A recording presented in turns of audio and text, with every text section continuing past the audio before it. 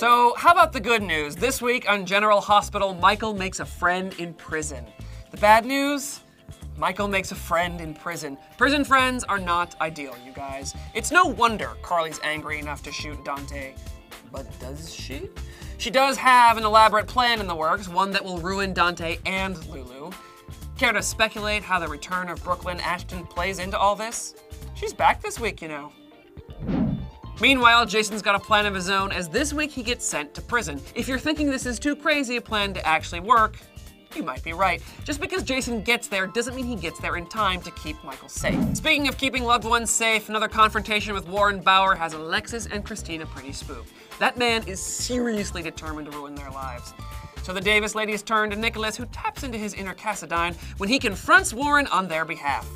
Beware the power of the Russian-Greek hybrid aristocracy, dude. All this plus Johnny and Ethan once again team up to take Sunny down, and Sunny fights to keep Jax from adopting Morgan.